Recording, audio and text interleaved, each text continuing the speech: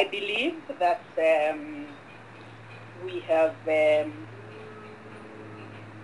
opened fronts in this area, and if necessary, further discussion can be had. I just wanted to tell you, first of all, one story of my own, where on my first job after I left university, I had worked on it for 13 years. And I rose very fast in those in the first 11 years. Was promoted on time as the organization's regulations were, but I got to a level where I realized I was being edged out of my job, and I was so confident that I should be moving on. And of course, it didn't happen. And it was so clear that I was required to go away. And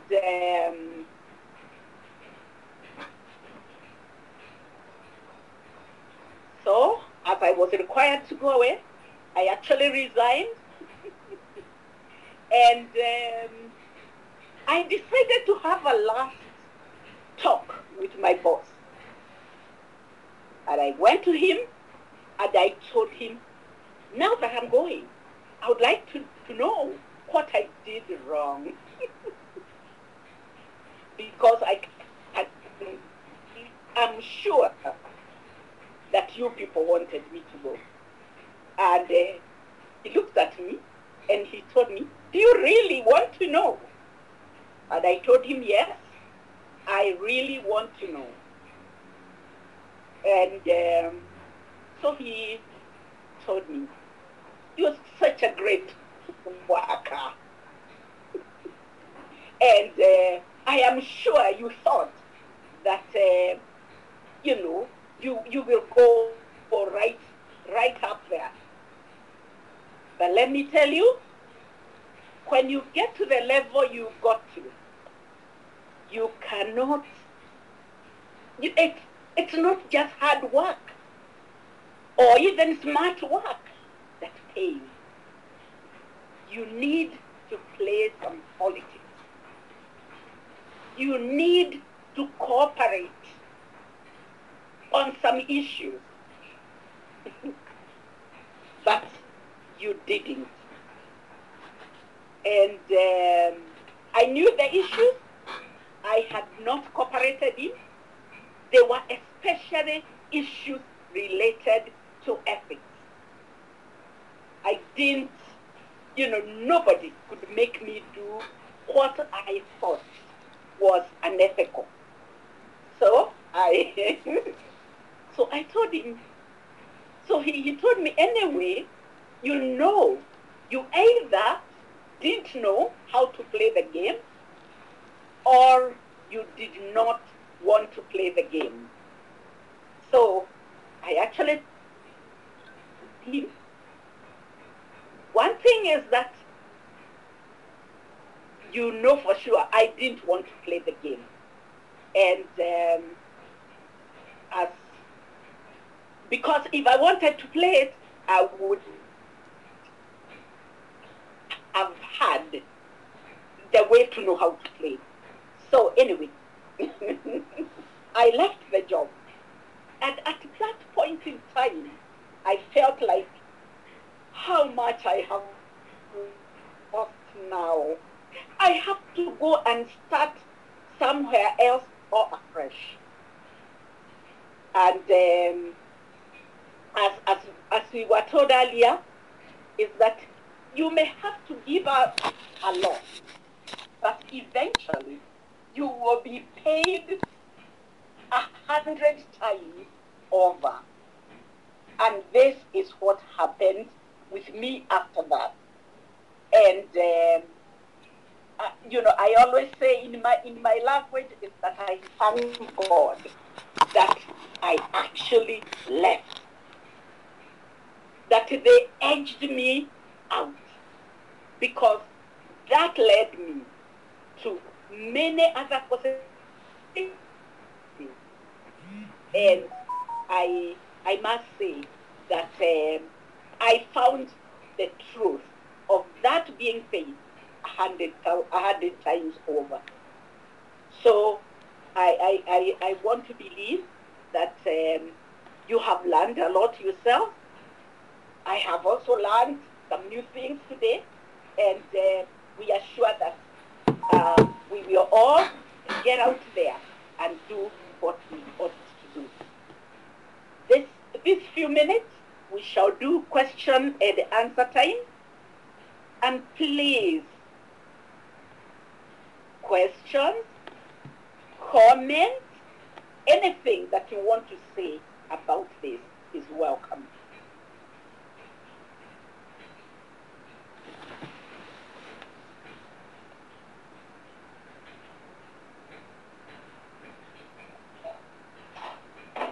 Do I need to persuade people to talk?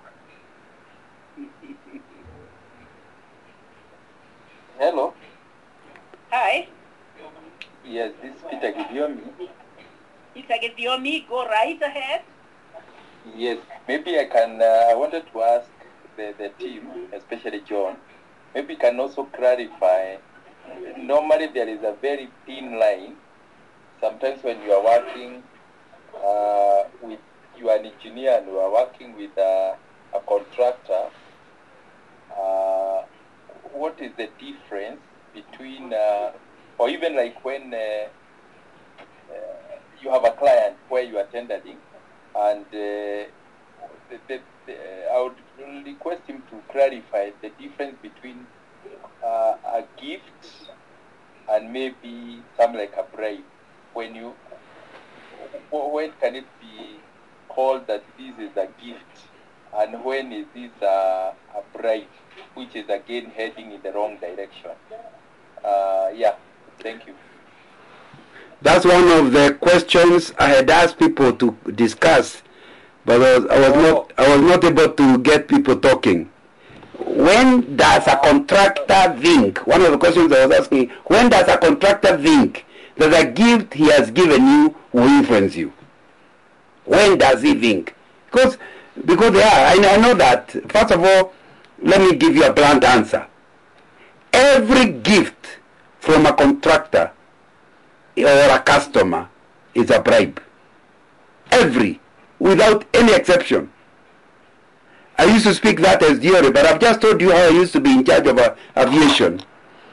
And these aircraft, I used to give them credit cards so that if they fly to Europe, they can get fuel from shell companies in Europe. So the captains were my darling, you know. In those days there are no mobiles. That's going to us 40 years ago in the 1980s. Now, and the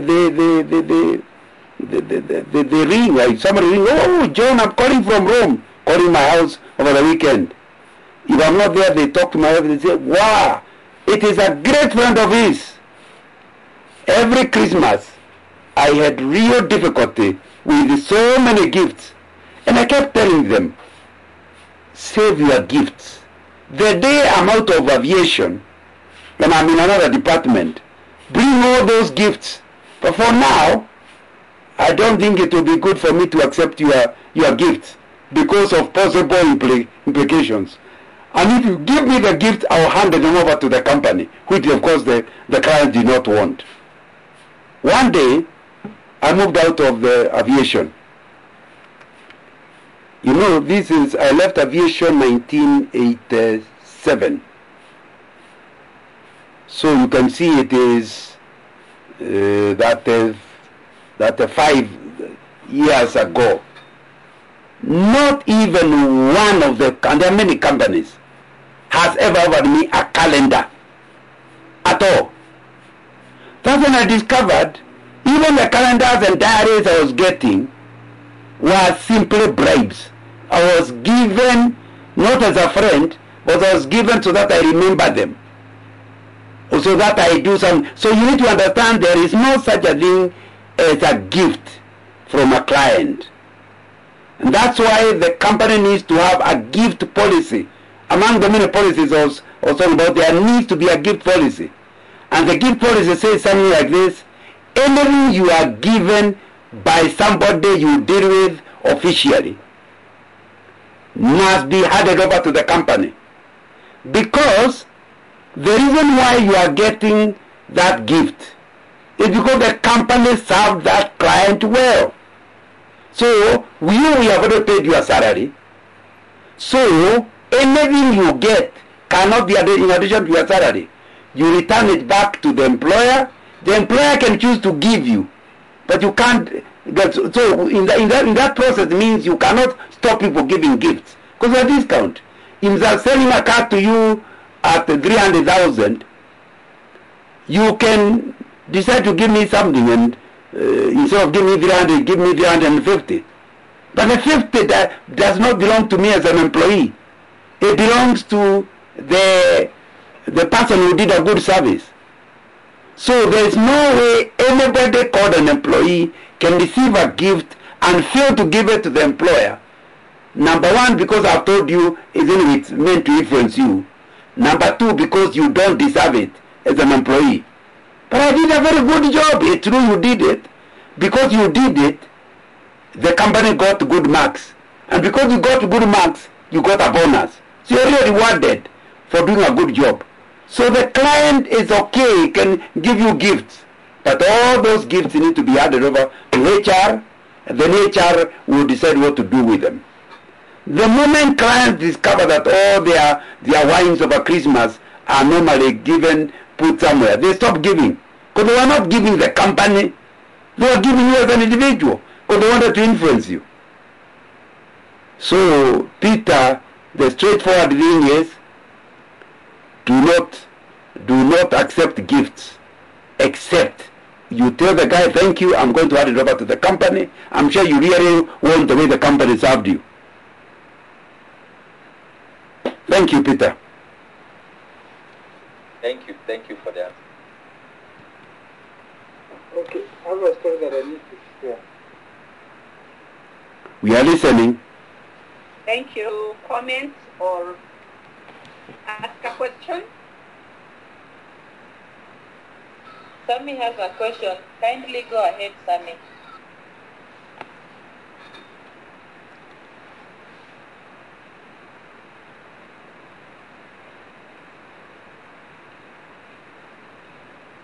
Sammy? Are you there? Or is it Jimmy? Okay. Yes, it's Meshach. Okay, Meshach, go right ahead. Mine, I want to appreciate on the training. It was really good. And I can concur with the fact that it was said that doing these ethical issues has a cost or a price to pay. Because I remember immediately after graduation, I was working with a certain employer who was also a consultant in the engineering field. But there is this, for consultants, mostly we work with the contractors. And there is one contractor who I used to, every time that I visit the site for inspection, always used to want to meet me at his office before I go to the site. And whenever I was against the issue, he also started using one of his staff on site. Whereby he will tell me that whenever I go on site, I approve everything because they needed to cash. So did I just approve everything? Then director will send you 10,000. So at back of my mind, I knew sometimes the head for us to balance. You try to think, now, what am I paid when I come here on site? And the contractor is giving this one for me. So it was very hard, but at the end of the day, I used to say, no. In fact, when a contractor tried to approach me in such a way, I would in fact be more rough on them. I don't know whether it was right or wrong, but whenever that issue of looking like you want to bribe to influence the outcome of the site visit or rather the inspection, I would really get tough on them. And eventually, the contractor was so against me that they said that they did not want me to visit their site anymore. They needed another engineer. And to some extent, the same thing affected me in that job that I was working, because now the issues was like the contractor was raising claims against, was complaining against me, just because I was so against his plan, and I lost the job. But one thing that I really happy about the same thing is because that one has helped me to be bold in the decision that I make. Whenever, and some other time I was also working with a contractor whereby I was tasked with filling the tender document. And in this case, I was very close with most of the clients whom the contractor was dealing with. So at some point, you receive calls and you are told that your bid it's good, your bid looks good, and then you are told that you need to see somebody else so that they can finalize on the process. And whenever you fail to cooperate in this way, you end up losing a lot of jobs for the contractor.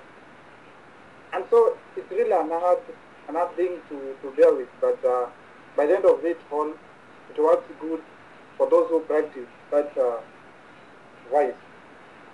So thank you for the training. It's really good and helping us to grow ethically. Thank you. Thank you very much. Anybody else? We don't want to close you out.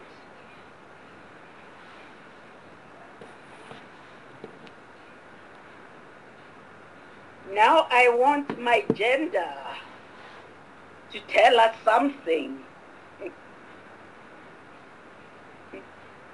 Let me be, I'm asking a lady to tell us something on all this. I don't want to point at somebody. One of the ladies, please come forward.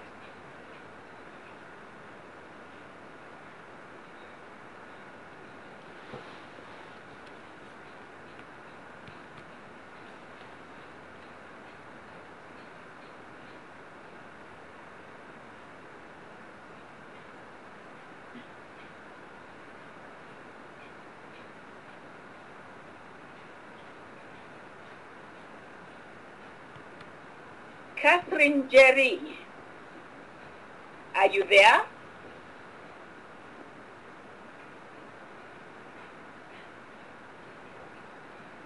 Catherine Jerry, are you available?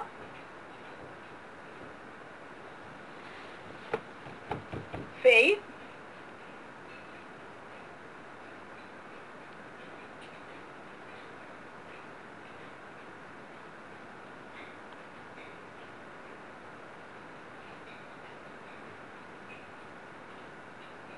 Is it that you are not there, or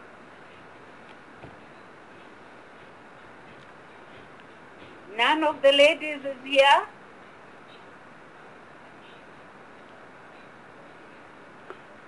Please.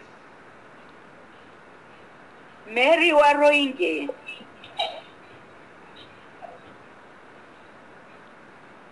Who is there? Okay, Miriam, let me speak on. Let me take the chance to talk. Huh? Yeah, okay. The training has been good. Yes, Yeah. this is Faith. The training has been good. We have learned quite, and especially in this environment we are operating in. From the training, it will help us out to remain ethical in our daily work, is it at home, everywhere at work, and to live a good life and do our best in whatever we are doing. Okay. Asante sana. Last.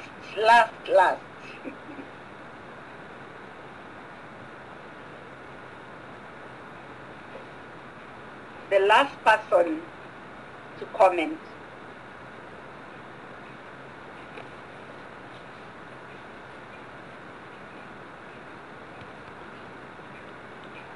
Mr. Home.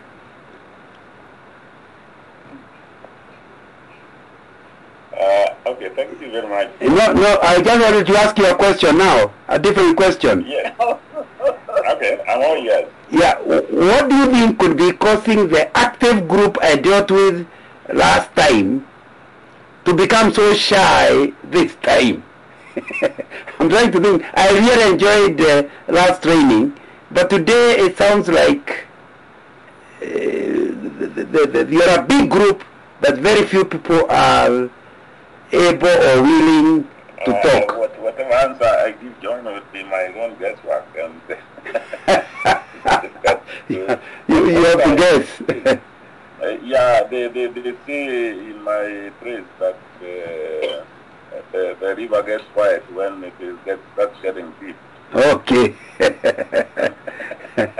Okay. Now then that's okay. That's a good answer. It means people understand. They are happy. There is nothing to say. Thank you. I'll take that as the truth. Thank you. So, Mr. Wahome, you are all happy. You are now going out to do what is necessary to make this a reality. Of course, the culture change is an ongoing exercise. We definitely don't want to be caught up in a scandal anywhere, of some infrastructure, some bridge fading or anything, and it turns out that our engineers or the team on the ground were compromised. As my colleague Meshach implied, there are a lot of contractors and business people out there who are only focused on making a fast buck. And our responsibility really auditing of infrastructure and correct check. It's the complete opposition to that kind of thing. So we are very worried that our business would not have a future if we don't really practice a lot of professional ethics. And that is the reason why all these efforts is coming in. We are going forward, as we mentioned, we will continue with the discussion at our fora, and right up to the level where we actually execute, sort of like signing against conflict of interest policies and, integrity kind of, signing that even from this training, I really hope that you'll give us certificates that we shall sign or something. I don't know whether that has been arranged, so that we are not operating from a point of ignorance, but rather we know, and maybe that's a good starting point for change. Thank you, Miriam. We are happy with what you have presented. We hope that it will go a long way in achieving the objective. Thank you. Okay, thank you very much. A journey of 1,000 miles. starts with the first step in the right direction. So it's not that we are expecting you to do everything next week, but we are saying, if only we can take the first step in the right direction, then you'll be doing the right thing and you'll be successful. And I am glad you are saying you are worried, about getting into pitfalls of unethical behavior. So it's good that you have done the training. Now take the necessary first step in the right direction, and then maybe we'll even be able to work with you in the in moving towards the goal. So thank you so much. And as I hear, you engaged a lot more in the leadership training, but even today, you have not really been extremely quiet. So we thank you so much then for for being in the training. We really want to say that we're happy with you. Eunice will tell us how the certification will be done, and then we will move ahead.